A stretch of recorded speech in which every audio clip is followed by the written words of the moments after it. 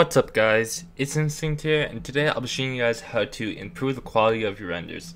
These are a few steps that I've been doing lately in my designs, and I have noticed that they actually have a big impact on how your design will look.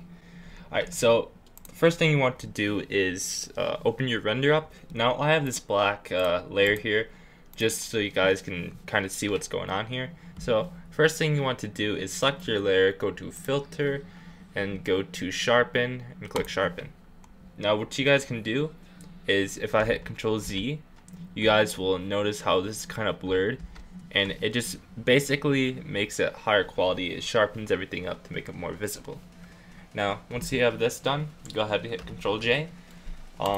Take the bottom layer, go to Filter, go to Blur, go to Gaussian Blur, and scale this up to like 50 pixels, 50 to 60 pixels, and this will add a glow. So the bigger the pixels, the higher the glow. I'm gonna put this about like 50. Okay. So what you guys want to do is select the middle layer, go to Filter, go to Distort, and go to Ripple.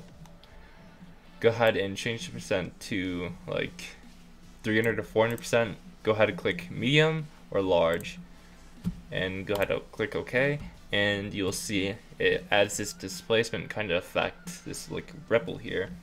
And if you go to the top layer, you can lower the opacity, and it will start to be see-through. So usually I put this at like 80% or so, and you can kind of see that it's see-through a little bit. So it's already looking really good. So one more thing that I do is I hit Control J, duplicate the one that's at 80%, and then go ahead and click this button here and just drag a bunch of rectangles like this. Hold Control and Shift, and then just slide it to the left or the right, and just keep doing this as many times as you want. This will add like a little glitch effect, and yeah, just keep doing this as many times as you want. I'm just gonna stop right there. As you can see, there's like a little glitch effect. Alright, so basically, before you actually merge these, don't merge the this one, don't merge the blur one. Right click, merge layers. Don't merge this one just yet. Okay, so hit Control J on this one, like again the one without the blur. Control J, go to Filter, and go to Filter Gallery. Go ahead and click Glowing Edges and click OK. Now change this to Overlay and lower the opacity to about 20%, and this will just add it'll basically darken it a little bit and add like a little glow to it. So alright, now you can merge these layers, merge all these layers. Alright, so now what I was gonna show you before. So once you have your main layer, go ahead and make a new layer, and to darken it, all you have to do is go to the black here, click this little brush, and make sure it is on 0% hardness, and make the size to about like the render here, and just go over like the right parts. I'm rushing this just so the tutorial is quick, kind of like that, you know, just go over like the bright parts. Again, I'm rushing this, so it's gonna be bad. Go to Overlay, and then change this to like 20% or something.